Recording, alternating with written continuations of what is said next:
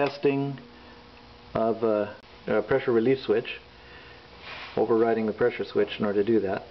So the water torch builds up to its operating pressure, and the blue light shuts out. So here we have a pressure relief valve, which is mounted just underneath the tower like so.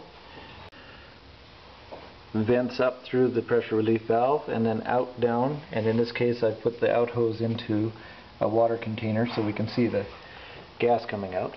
In order to simulate the pressure switch not working, since the pressure switch is normally closed during operation and then opens to stop the gas from being produced, we will short out the pressure switch, simulating a fault condition, which immediately causes the water torch to turn on again and continue building pressure.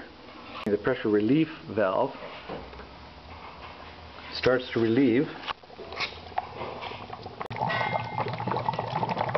There will reach a point where the pressure relief valve is relieving all of the pressure, and in this case we're talking 1,600 liters an hour because we have the 4 capacitors on the machine. We've reached a steady state bubbling there, and the pressure is right around 28 psi. So now what we'll do is we'll disconnect the leads on the pressure switch, and since the pressure is obviously higher than 8 psi, it's no longer producing any gas, and therefore the pressure is being relieved still out of the pressure relief valve. And just to speed this up a little bit, I'm going to relieve some of the pressure here because it takes a while to relieve the pressure otherwise. And when it gets down to, let's say, about 15 psi, it pretty well stops venting.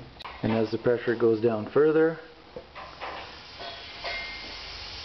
let's take it down to 10. Then you can see that there's no pressure relief anymore.